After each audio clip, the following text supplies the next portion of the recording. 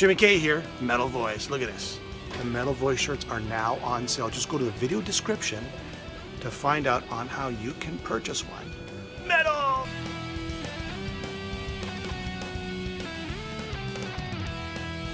Thank you so much for joining. Thank you so much for coming on.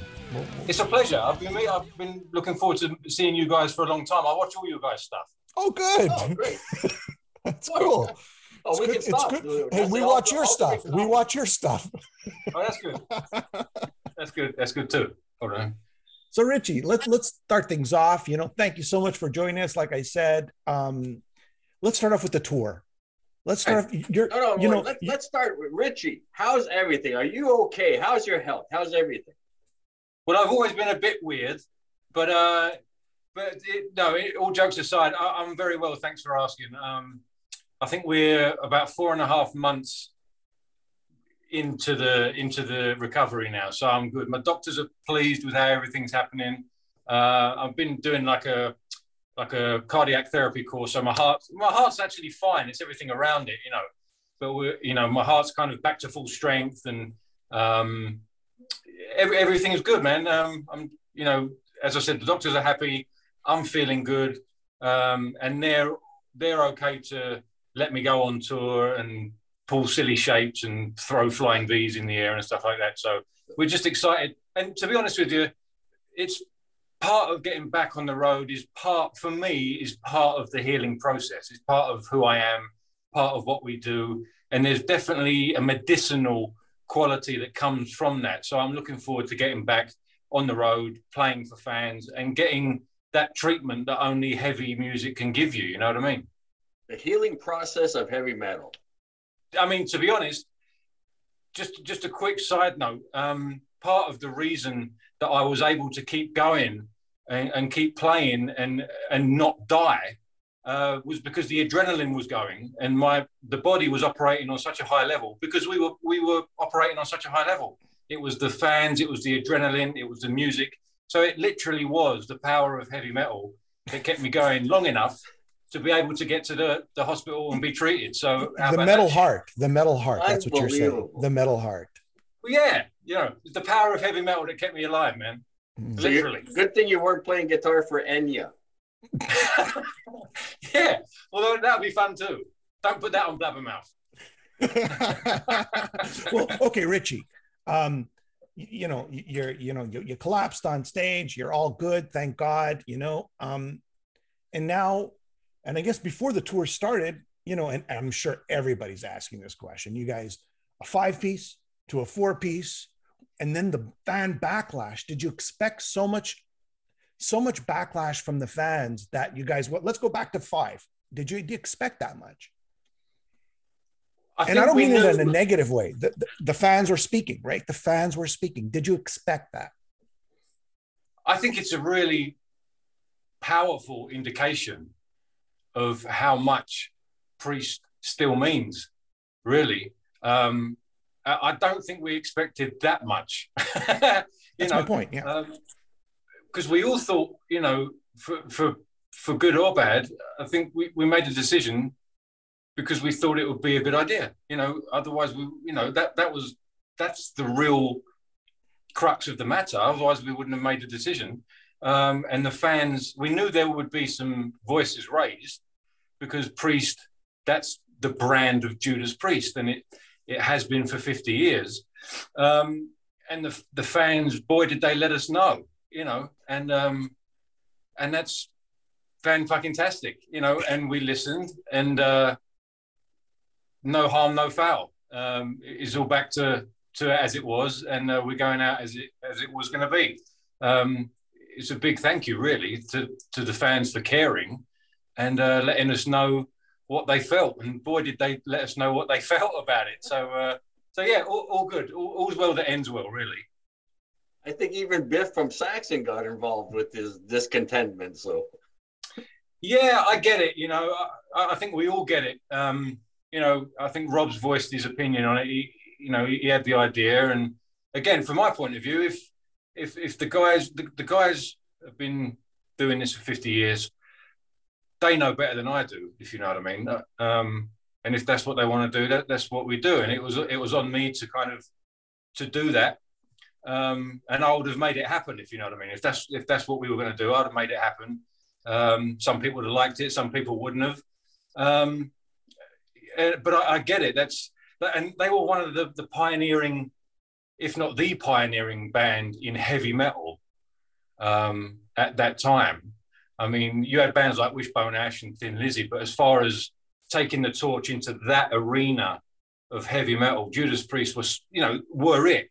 So I think to go to a 4-piece at this point, at a celebratory tour of 50 years of those songs, was a bit jarring, to say the least. So, we listened, we get it. And as I said, all's well that ends well. And it's because the fans, they must really care. You know what I mean? So we can only thank them for that. And there's an outlet for that voice. The internet is an outlet for that voice, good and bad. Sometimes there's some crap out there, but that was really what people felt, and they care enough, and they voiced it, and fair play. So here we are. We're a 5-piece again. Andy's back.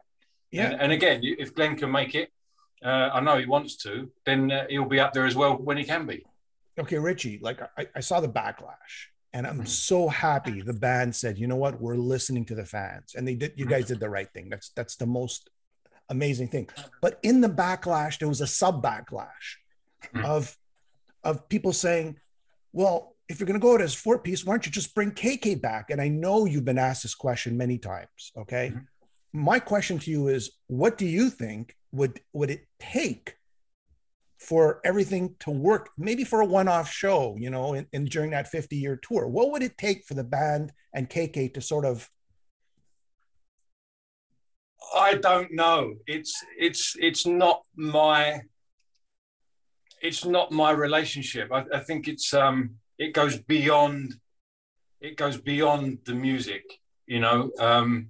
There's some stuff there that's obviously personal, and it's not my fight. It's not my relationship.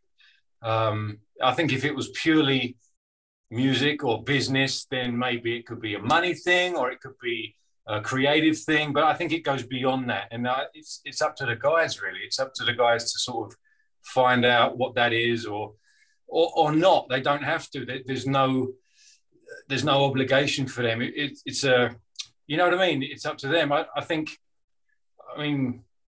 I've said it before. If it had ended differently, we might be in a different situation now. But that's just not the way it ended, and that's not where we are now. I don't know what it would take to patch that up, but it's been 10 years of weirdness, really, and in my mind, it's been to say the least. it's been a bit unnecessary. And I said this the other week, really, and I hate to repeat myself, but they were brothers for 40 years, and I think music aside, pick up the phone and have a chat, have a pint down the pub, and just catch up and be buddies again, more than anything else. But I don't know. But as I said before, it's not my relationship to nurture, really. It's up to them to handle. But I'd be more than, obviously it goes without saying, if Ken ever came back, I'd be willing to move over or do whatever it takes. It's Judas Priest. I'd be willing to get out or move over or wear a funny hat or whatever it needs to do. But it's as I said, it's not my relationship to take care of, really. Yeah, no KK, Andy Steep. It seems like every record produced these days is with Andy. So if you were to look over the other side of the stage, those two guys we've eliminated, who would be your dream partner you'd like to look over and see playing guitar next to if you had the choice? Tony Iommi. Well, that's a given. There you go. That would be interesting. Because Tony came from Birmingham. He gave birth to heavy metal as we know it, and then Priest kind of refined that sphere. Mm-hmm. Sabbath have retired, so it will kind of make sense for Tony. What else? You know what I mean? Like Tony Iommi, he was the co-creator of that music. So having Tony over there, either Tony Iommi or Michael Schenker for sure. You're wearing the shirt. There you go. There you go. As I said before, I've got to be careful about wearing this because someone's going to make one day that doesn't have me on it. They're going to make a Priest one without me on it, so I've got to be careful. But that's okay. I would totally understand, and that's just the way it is. We're way past that point. That's not a worry. There's classic lineups, and that's just the way it is. Classic lineups are classic lineups for a reason, and I totally get that. I was, But Richie, the fans have really accepted you and embraced you. You are part of the legacy now. People look at you and they go, "He's the guitarist, the Judas Priest." The same way they look at Yannick in Iron Maiden. You're part of the equation now. That's how I look at it. It's very nice of you to say. I'm still trying to learn some of those dance moves that Yannick does, but I can't get them down. But no, that's very nice of you to say. I mean, Yannick has been with the band, ages, and has written some fantastic songs. I think that's, I think Yannick's pretty underrated, really. I know he gets a lot of flack, but he's underrated in my mind. He does a great job for Maiden. But that's very nice of you to say. I'm just happy to be here still. When I joined the band, it was a farewell tour, and that was almost 12 years ago. So hopefully I'm doing something right, hopefully. You are, yeah. Yeah, that tour still makes me chuckle because I got just the last time Priest. I'm gonna get my ticket, bought the tour program, got the T-shirt, and then see you touring for the next album. Well, do you know what? I can see people sometimes ask me what the secret is. Now that I'm the new guy, so can I see anything in these guys that I could tell is the secret to doing something for 50 years? And I can see how it happens because when I joined the band, it was the final tour. But when we were on the road, you get fired up and you start coming up with riffs and ideas on the road, and you want to go in the studio and record them. And when you get in the studio and record these riffs, it's like, we want to get out on the road and play these songs live. So then you go and you go live, and the cycle repeats. And that's obviously happened for the last 50 years. And obviously you go out and play these songs for the fans, and the fans are just welcoming and fantastic, and it's infectious. You know what I mean? So there's a genuine passion from the band to do what they do, and then you've got the other half of the equation, which is the fans, the loyalty, the support, and just the love, really, from again from the fans and the band, and that's kind of part of the equation of why I think it rolls on for 50 years. I think if we were able to be a lot older, I think it would roll on for another 50, hands down. Same here. I wish me and Alan could be a little older and then younger. Sorry, we could go on forever. All right, so this tour, this is the rescheduled tour, starts in March. I want to promote that. I want to make sure everybody goes out. Our good friend, me and Alan's good friend Todd Latore, will be singing for Queensryche, which we're double excited now. We got Priest, we got Queensryche. What do you make of Queensryche opening up? What the package of Judas Priest and Queensryche? What do you make of all that? I think it's a great one.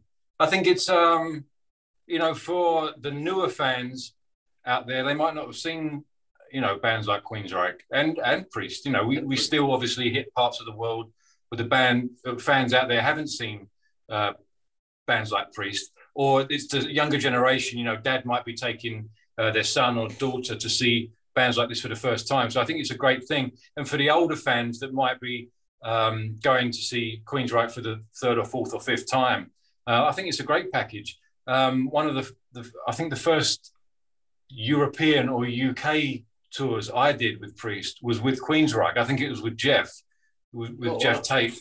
So it's a bit of a nostalgia thing for me. For the first time I played with Priest in the UK was with Queensryche. So I think it's a great bill. Again, great songs, great band, great package, and we're looking forward to it. We're just happy to be getting back out on the road after all those shenanigans that a silly guitar player caused a few months ago. So what's it like to be on stage with Rob? I mean, everybody's still just amazed by his voice. But you're on stage with him night after night. But describe Rob as a singer for you. I think Rob is so much more than a singer. He sings the songs, but he emotes them, he performs them. He's like an actor. You know what I mean? He's like, calling him a singer doesn't do him justice, if you know what I mean. He does so much more. Yeah. He communicates and he performs these songs like no one else can.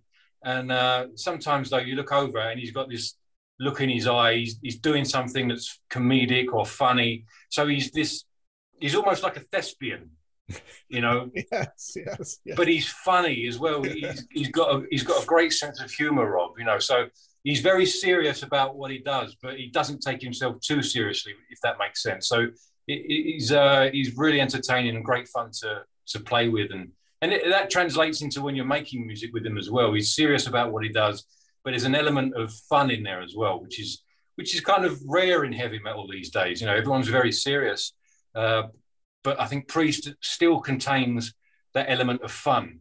And they always did. You know, you watch those old Priest videos, and there's a bit of tongue-in-cheekness about it. They're very serious about their music, but there's an element of fun in there, which I think, you know, as I said, is slightly lost in a lot of heavy metal today. I think Rush had that same thing, very serious, but they could have that sort of humor, you know, amongst each other. And you know, I agree. Yeah, agree. Yeah. And again, don't get me wrong, it still exists, but it's rare, and I think only a certain few bands can pull it off. Agreed. Yeah. Let me ask you this. So you're going on tour. You've had a lot of time because of COVID, and of course your recovery. Have you guys settled down and said, you know what, we're going to write some tunes for the next album? Are you finished? Do you have a timeline for a new album? What's going on there? That's a few questions there. Well, you know, high level. Well, we actually started, I mean, I think since the Firepower tour, we all went our separate ways like we do. And we've always got ideas coming up. You know, me, Rob and Glenn, we sort of start to put ideas down. And we got together in, when was it now? I lose track. The time's gone weird, hasn't it? It's like, I think we're in 2024 now. I can't remember. Exactly. Was it 20? When did the first lockdown? It started in 2020, in January 2020, the whole COVID-19 thing. And yeah, so it must have been okay. So that's right. So it was early 2020. We all got together, me, Rob, and Glenn, and Andy Sneak was there as well, and we pulled all our ideas together and started the first writing session. So we got together a batch of songs that were by no means finished, but they were developed enough that we could call them songs. You know, so we could give them working titles. You know, so there were there was demos. You know, if that makes sense. Yeah. So we had a batch of demos, and then since then we've been trying to find an opportunity where we can all get together and develop them further and record them. But obviously, with the restrictions of the lockdowns and the pandemic, you know, we want to be together as a band to iron out those creases. If it's, you know, if the three of us got together with a group of songs and we played them together, it's like, oh, that one needs a bit of fat trim there. That's too long, or we need to put some more guitar solos in there, or you know, it becomes evident when you play together what songs need, you know. So we've been looking for an opportunity to do that. And it's been tough with the travel restriction. We can't, you know, some of us live over here, some of us live over there. Sure. So it's been tough. But, you know, we have started recording some and getting it, you know, put together with those restrictions because we want to get it done. But it's obviously taken longer than we'd like, really, because of the pandemic. But obviously now we've got the tour coming up, and hopefully we can get on the road and stay on the road and do some dates. So we've got to work around that as well.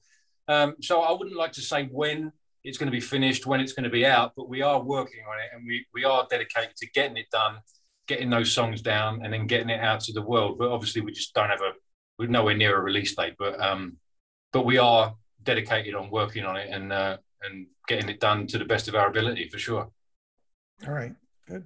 I think our time's come to the end. I just want to say you're looking fit, you're looking good, and good news that you're feeling great, and looking forward to that heavy metal shot of medication. Thank you very much, guys. Richie, do you have a few more minutes, or do you have to go to the next interview? I'm good. I want to ask you, what songs would you like to play that you've never played? Reckless. Off the Turbo record. We had Reckless on the short list of songs to play on the 50th anniversary, and we played it, and it, you know, some songs we had to leave it out because it just didn't. Some songs you play. I'll tell you what. Also, we played Solar Angels. Hey, that's good. Yeah. Wow, that's going back. Yeah. When was it? I think it was on the Firepower or the Redeemer of Souls rehearsals. We rehearsed Solar Angels, and for some reason, it didn't feel. You know, one of those songs that sounds great on record, and it probably sounds great live as well, but for some reason it didn't feel right when we were playing it. It was a weird thing. Mm-hmm. And Reckless was the same, but I'd love to play Reckless live. A lot of people ask me, what about Ripper era? I'll play one song from the Ripper era. Is there any song from the Ripper era you'd love to play live? Yeah, there is a song. I think it's called, is it Hell is Home? Yeah, Hell is Home. Great song. Yeah. One on One. Hell is Home. Yeah, those albums get a lot of love, you know. It's always difficult. They're long songs as well. On the, you know, so it's always tough to, if we've got an hour 40 and we're going to put in one of those, we've probably got to take out two. So do we take out, you know, the Sentinel and Desert Plains and put in Decapitate? For me, it's a no. You know what I mean? No disrespect to anyone, but you know, as far as a set, you know, so it's a careful balance between what you put in and what you take out. But I mean, could we do it in the future? For sure. On the Firepower tour, we did different legs and we put different songs in. So, you know, I wouldn't rule it out. You know, if everyone wants to do that, then, you know, I'm up for it. But yeah, those records get a lot of love. So, and is it Hell is Home? There's another one as well. There's Cathedral Spires is a good one. Yeah. Cathedral Spires. Yeah. Oh, yeah. Great songs. And I guess my last question, and we'll leave you, is the musical direction. Okay, you had Firepower firing off on all cylinders. Is this going to be, are the demos sounding like Firepower 2, or is it just some other era of Priest? That's a great question, you know. I'm full of great questions. I'm full of great questions. You should be. That's what you do. You should be. I'm proud of you. Well, you watched the show. We didn't want to disappoint you. Full of great questions. No, I'm definitely not disappointed. By the way, before I forget, can I get one of those shirts? Yes. Just if you can send them to Jane. I'll send me. I'll send you a shirt. Are you going to be at the show? We're gonna be in Montreal show, okay. and right. we're gonna be there. I'll either give it to you there or I'll send it to the publicist there. Yeah, and she'll give me your address and I'll send it to whoever. Okay. Absolutely. Yeah, thank you. Alan, show the shirt. There you go. What size are you, by the way? Medium. Okay, I got a medium. Beautiful. Thank you, guys. Okay, so stylistically, there's two parts to the question, I think, because whenever you start a record, you never know how it's going to turn out. So you might start with an idea of what it's going to be, and as it kind of rolls on, it comes out something different. So you don't quite know. But and then also it's really hard to kind of sum up your own music, I find, because without sounding really pretentious. But I think this one, it stands on its own. It's not Firepower 2, I don't think. It's its own thing. It's its own animal. If anything, I would say it's a bit more progressive in places. And in places, it's got a bit more of that Killing Machine swagger. Oh, nice. You know, like and I know everyone says, "Oh, is it the next Painkiller, or is it the next, you know, whatever?" But I don't know if they've ever done it. But I know we've never done it when I've been in the band. We've never tried to recreate an album. It's always we've tried to recreate an album that stands on its own legs. So I think it's definitely a little bit more progressive than Firepower. And as I said, it's in places got a little bit of that Killer Machine, angry swagger attitude going on. But then again, as I said, we'll wait and see what it turns out like, because it could turn out completely different. Richie. And that's the beauty Yeah. of Priest, right? You know, they did Turbo, Yes. they did Nostradamus. They don't often repeat themselves. They're always kind of shifting as they go along. So Yeah, and because of that, the beauty of that is, as well, as a guitar player, is you can take from those kind of, if you've got an idea that's bluesy, you can put it on the table because of, you know, the more bluesy elements of the career. If you've got something that's a bit more synthetic sounding, put it on the table, because Turbo, you know, parts of Defenders are a bit, you know, synthy here and there. So you've got like, it's kind of freeing as a writer. You can put stuff on the table, and because of that vast gamut of music, it fits it, or it's got a chance of fitting in somewhere, you know. So it's good fun. So we'll see. Richie, you know what? The fans are proud of you for doing such a great job with Priest and reinvigorating the band. You know, thank you so much for being on. You're welcome anytime on the show to promote anything you want. We're going to get you that shirt. We're going to see you in Montreal. And thank you so much again. Thank you, guys. And thanks to the fans, you know, thanks to the fans for being so welcoming. And just quickly to the fans as well. I mean, through this whole process, you know, what happened with the heart issues and everything, there's been an incredible kind of reaching out of the fans, sending their blessings, sending their wishes. It's been overwhelming, really. So a big thank you to them. Obviously, when I joined the band, they welcomed me in.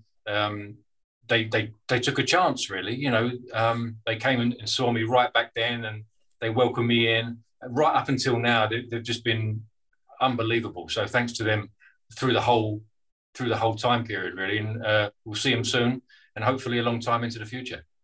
All right. Thank you so much. Well, keep watching the Metal Voice, Richie. I will totally. And next time I'll do one. I'll do it in I'll do it in my shirt.